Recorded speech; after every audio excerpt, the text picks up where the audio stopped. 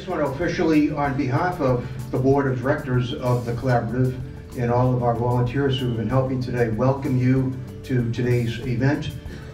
Thank you for taking time out of what I know are busy schedules to focus on this all-important topic. Maybe the most important thing I think you could focus on, we could focus on at this time. Once again, thank you for being here. Thank you to our sponsors, and I'll turn it back to Juan.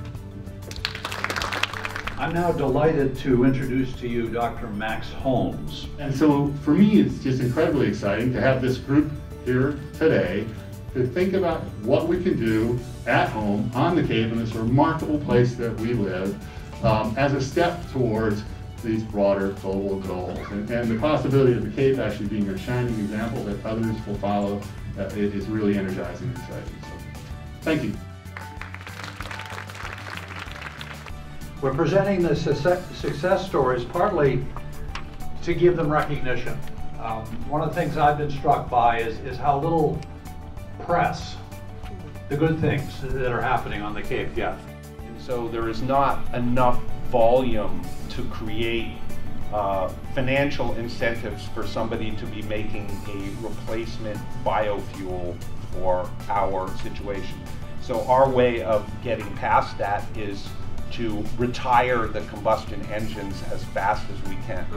Fully electric commuter aircraft, which is what we fly at the Paris Air Show.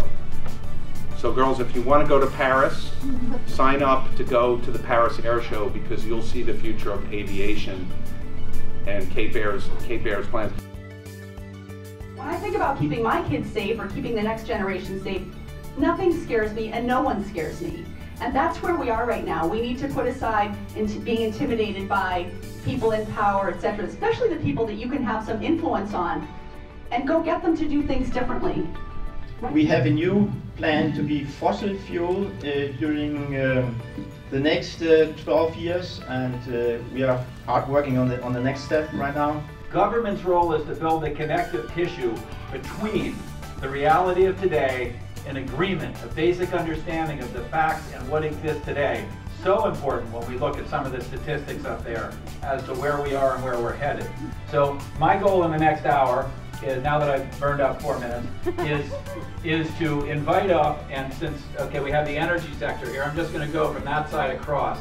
The person who was writing for that sector, come up.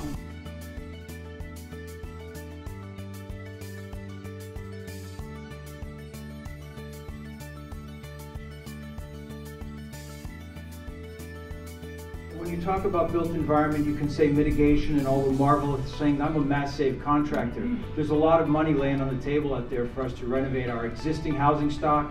HERS can come up with rating scores for energy efficient mortgages for going forward and incentivizing a market. And then just to wrap up, to look at incentives to get people to want to do that, not just make it a policy. It's been a day, a real workout, but I think extremely productive. And of course, for the 5Cs board, the next question is, what do we do with all this fantastic data that you've generated?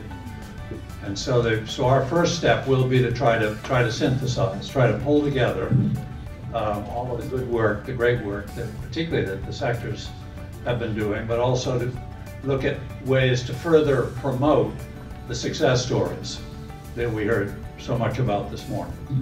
And several of the sectors have talked about continuing. We want to facilitate that work to the extent that we can as volunteers. And so we imagine very active sector activities between now and the next time we meet.